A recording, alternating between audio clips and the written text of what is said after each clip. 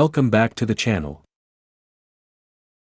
This is a continuation of our previous video, which was the design of a rectangular footing with eccentric loading. And now for the sixth step, we will calculate for the number of steel reinforcement of the footing. We will begin with the design of longitudinal steel reinforcement. In this diagram, we have a length Lx equals to 3,800 mm and length Ly is equals to 2,500 mm. The critical section for flexural occurs at the face of the column. The bending moment in each direction of the footing must be checked and the appropriate reinforcement must be provided. In rectangular footings, the bending moments in X and Y directions are different. To determine the reinforcement required, the depth of the footing in each direction should be considered. Since the bars in one direction rest on top of the bars in the other direction, the effective depth, d, varies with the diameter of the bars used.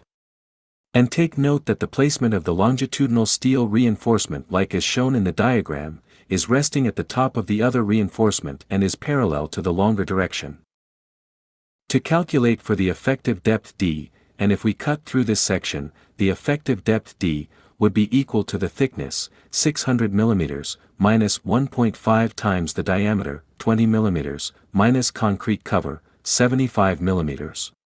That gives us a value of 495 mm.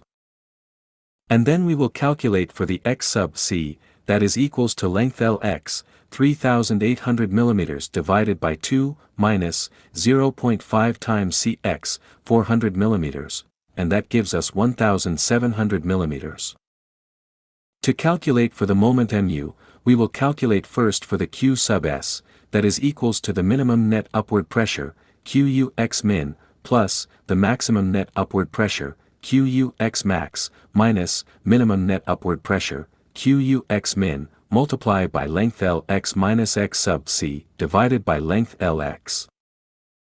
And we have 160.27 kN per square millimeters, plus 220.37 kN per square millimeters, minus 160.27 kN per square millimeters, multiplied by 3,800 mm, minus 1,700 mm, divided by 3,800 mm. And that gives us a value of 193.48 kN per square millimeters. Next is to calculate for the moment mu, which is equals 1/2 of the q sub s, multiplied by the length Ly, times square of x sub c, plus 1/3 multiplied by the maximum net upward pressure, qu x max, minus q sub s, multiplied by the length Ly, times square of x sub c. And we have 1/2 times 193.48 kN per square millimeters, times 2,500 mm, times square of 1,700 mm, plus 1/3 times 220.37 kN per square millimeters, minus 193.48 kN per square millimeters, times 2,500 mm, times square of 1,700 mm, and that gives us a value of 763.71 kN-meter.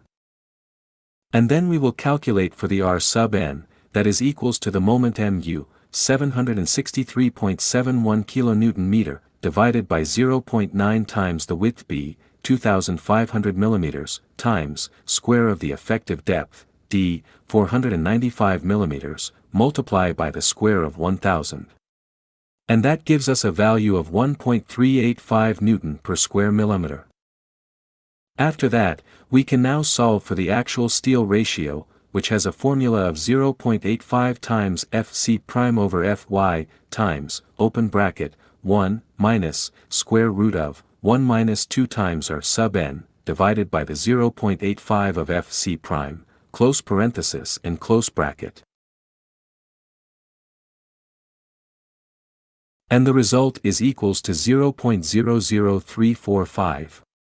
To solve for the area of steel, we will multiply the actual steel ratio, 0.00345, with the width b, 2,500 mm, times the effective depth, d, 495 mm, and that gives us a value of 4,269.38 square millimeter. Then, we will also calculate for the minimum area of steel, that is 2% of the gross area, 0.002 times the width, 2500 mm, times the thickness, 600 mm, and the result is 3000 square millimeter. Then, we will choose the larger of the two areas of steel, and that is the 4269.38 square millimeter. And to calculate for the number of longitudinal steel reinforcement, we will divide 4269.38 square millimeter with the area of steel, pi over 4 times, the square of the diameter 20 millimeters, and the result is 13.6. Round this up to 14. And the final number of longitudinal steel reinforcement is 14 pieces of 20 millimeters diameter. Now, to get the spacing of the longitudinal steel reinforcement, we have 2500 mm minus 2 times the clear cover, 75 mm minus 3 times the diameter of the rebars, 20 mm, divided by the number of steel, 14. Then the result is 164 mm. However, you may opt to decrease the spacing from 164 mm into 160 mm. Moving on to the design of short-span steel reinforcement. In this diagram, the short-span steel is parallel to the shorter dimension of the footing. Further, the placement of the short-span steel reinforcement is below the longitudinal steel. And cutting through this section, we can calculate for the effective depth, d, that is equals to the thickness, 600 mm, minus 0.5 times the diameter, 20 mm, minus concrete cover, 75 mm, that gives us a value of 515 mm. And then we will calculate for y sub c, that is equals to length ly, 2500 mm divided by 2, minus 0.5 times cy, 400 mm, and that gives us 1050 mm. To calculate for the moment mu, we will calculate first for the Q sub s, that is equals to the minimum net upward pressure, QUY min, plus the maximum net upward pressure, QUY max, minus minimum net upward pressure, QUY min, multiplied by length ly minus y sub c, divided by length ly. And we have 121.8 kN per square millimeters, plus 258.83 kN per square millimeters, minus 121.8 kN per square millimeters, multiplied by 2500 millimeters, minus 1050 millimeters, divided by 2500 millimeters. And that gives us a value of 201.28 kN per square millimeters. Next is to calculate for the moment mu, which is equals 1/2 of the Q sub s, multiplied by the length Lx, times square of y sub c, plus 1/3 multiplied by the maximum net upward pressure, QUY max, minus Q sub s, multiplied by the length Lx, times square of y sub c.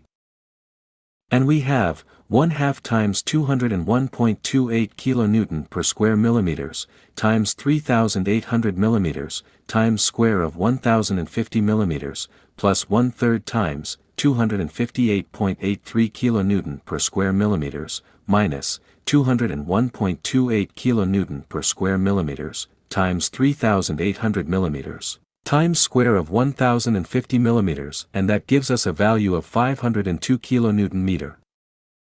And then we will calculate for the R sub n, that is equals to the moment mu, 502 kN meter, divided by 0.9 times the width b, 3800 millimeters, times square of the effective depth, d, 515 millimeters. And that gives us a value of 0.553 Newton per square millimeter. After that, we can solve for the actual steel ratio, which has a formula, 0.85 times Fc prime over Fy, times, open bracket, 1, minus, square root of, 1 minus 2 times R sub n, divided by the 0.85 of Fc prime, close parenthesis and close bracket. And the result is equals to 0.00135. To solve for the area of steel, we will multiply the actual steel ratio, 0.00135, with the width B, 3,800 mm, times the effective depth, D, 515 mm, and that gives us a value of 2,641.95 square millimeter. Then, we will compare it to the minimum area of steel, that is 2% of the gross area, 0.002 times the width, 3,800 mm, times the thickness, 600 mm, and the result is 4,560 square millimeter. This time we will choose the 4,560 square millimeter, which is the larger of the two. And to calculate for the number of short-span steel reinforcement, we will divide 4,560 square millimeter with pi over 4 times the square of the diameter 20 millimeters, and the result is 14.51, round this up to 15, and the short-span steel reinforcement would be 15 pieces of 20 millimeters diameter rebars, with a corresponding total area of 4,712.39 square millimeter. But take note that a portion of the short-span steel reinforcement shall be distributed uniformly over a band width equal to the length of short side of the footing, centered on centerline of column or pedestal, that is equals to gamma s, multiplied by the area of steel. Wherein, gamma s, is equals to 2 divided by beta plus 1. Where beta is the ratio of the longer side of footing over the short side of the footing. And gamma s, is equals to 0.794. That means, 0.794 multiplied by the area of steel 4,712.39 square millimeter, and we have 3,741.64 square millimeters. And to get the number of steel, we have 12 pieces to be distributed uniformly over a band width equal to the length of short side of the footing, 2,500 millimeters. And the remaining steel area, 970.75 square millimeter, with corresponding number of 4 steel reinforcement shall be distributed uniformly outside the center band width of footing. Therefore, the total number of steel reinforcement for short span steel is 16 pieces of 20 millimeters diameter. And that ends the design of rectangular footing with eccentric loading. Thank you for watching. And to be updated for our future uploads, please do subscribe and hit the notification bell button.